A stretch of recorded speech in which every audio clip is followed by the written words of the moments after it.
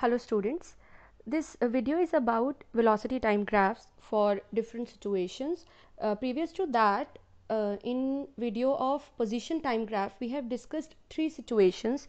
Those are for stationary object, for uniform motion and for uniformly accelerated motion. But here in case of velocity time graph, we have only two situations, that is for uniform motion and for uniform accelerated motion. As for stationary object, the velocity of the object will be 0 and there is no relevance to discuss velocity time graph for a stationary object due to that. So here we are going to see graphs for two cases, first for uniform motion and second for uniformly accelerated motion. So let's start with the first case, that is velocity time graph for uniform motion. So now we are going to plot velocity time graph out of these two, velocity and time. Time is independent and velocity is changing with respect to time, means velocity depends on time. So we are going to plot graph between velocity and time with time on x-axis, that is the independent variable, and velocity on y-axis. So on x-axis I am going to take time and on y-axis I'll be taking velocity.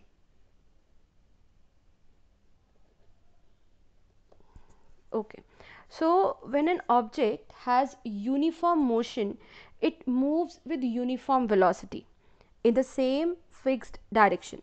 So I am assuming that object has some velocity v. We have an object which is moving with uniform velocity v, that means a same velocity in the same fixed direction. So in this case, if I take two different instants, for example time t1 and time t2, in both the cases, at both instants, the velocity of the object will remain same, that is v, and again v for t2. So it implies that the graph for uniform motion between velocity and time is going to be a straight line parallel to the time axis, and this shows that throughout the motion, means throughout the time, the velocity remains same in the fixed direction. That only means that object is moving in uniform motion.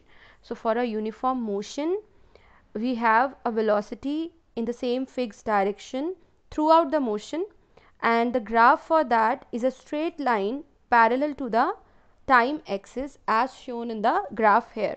Now if I plot these lines for time t1 and time t2, then I get a rectangle.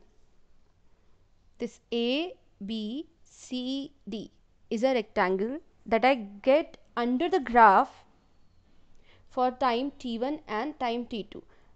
Means between the time instant t1 and t2, the velocity of the object, of the moving object, is v, that is denoted by the line AB. So now I am trying to find the area under this velocity time graph between times t1 and t2. Let's see what we get. So we are trying to find the area of the graph under the graph between the time instants t1 and t2. So this is the shaded region that we are going to find. So it is a rectangle, and we know that the area for rectangle is length into breadth. So area under velocity time, means VT graph, for time instant between t1 and t2. t1 and t2 के बीच का जो time range है उसमें जितना graph है उसके under का area we are calculating, and it will be area of rectangle ABCD, that means AD into CD, length into breadth. Now if we see the graph, this line AD is the difference between 0 and V. So this is V, and CD CD is difference between T2 and T1. That means this is T2 minus T1. So basically we are getting velocity into the time of motion, the time that we consider, and velocity into time, we know that it is displacement. So from this calculation, what we conclude is the area under velocity time graph gives the displacement of object in the given time interval. This much area represent the displacement that object shows when it moves from time t1 to time t2 within time interval t1 and t2.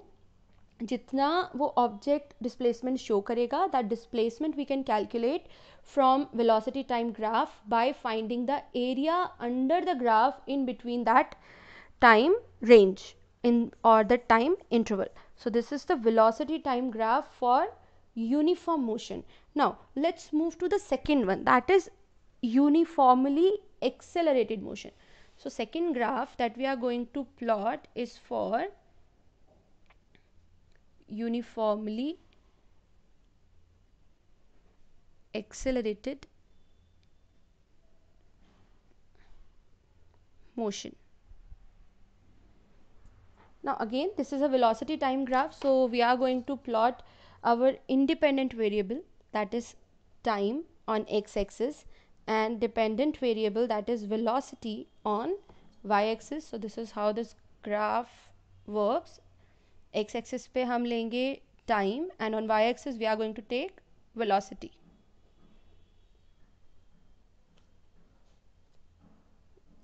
So for a uniformly accelerated motion, body is moving such that its velocity is changing, but that change in velocity is in equal amounts in equal intervals of time. That is the meaning of uniformly accelerated motion. Means there is acceleration, velocity is changing, but the change in velocity is same in same interval of time. So this we have to keep in mind, and because of this, means because of this equal amount of change in equal intervals of time, the graph that we will get will be a straight line that is inclined to the time axis. So we are assuming that initial velocity with which the body starts moving is v naught, and from this velocity this body starts moving in such a way that it change its velocity by equal amounts in equal intervals of time. That means from here we are going to get a straight line like this, inclined at the time axis. This is the origin, and the graph that we will get is a straight line that is inclined on time axis by some angle theta. We are assuming that angle theta. Okay, so now here we are going to find the slope of this graph, and we'll check what the slope of this velocity time graph represents.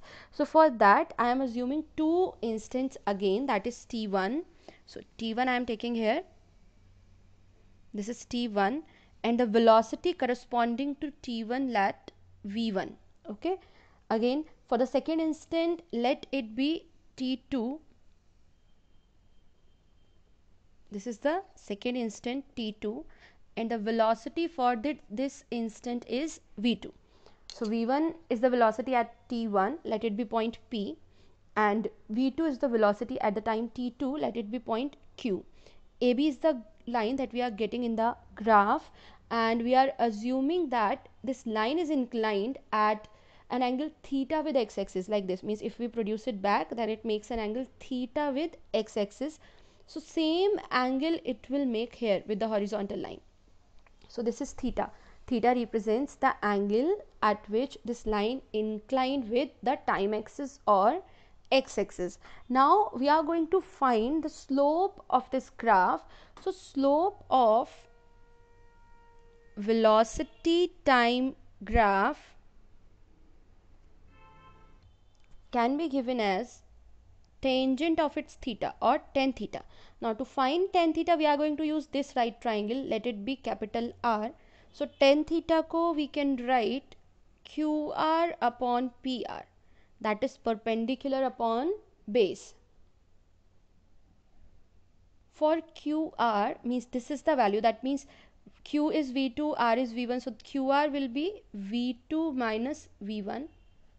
For PR, this is on time, so T1 and T2, that means PR is T2 minus T1. That means tan theta, or the slope of the graph, is equal to change in velocity upon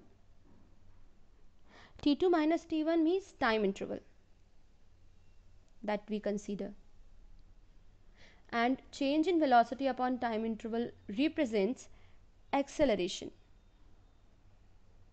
So we conclude that the slope of graph, or the slope of velocity time graph for a uniformly accelerated motion, gives the acceleration of the object. So for uniform motion, by using velocity time graph we can find the displacement, and for uniformly accelerated motion, by using velocity time graph we can find the acceleration. Displacement is the area under the graph and acceleration is the slope of the graph. So that was the velocity time graph for a moving object, if it is in uniform motion or if it is in a uniformly accelerated motion. So that was all about the velocity time graph. For further videos, stay tuned and keep studying. Thank you.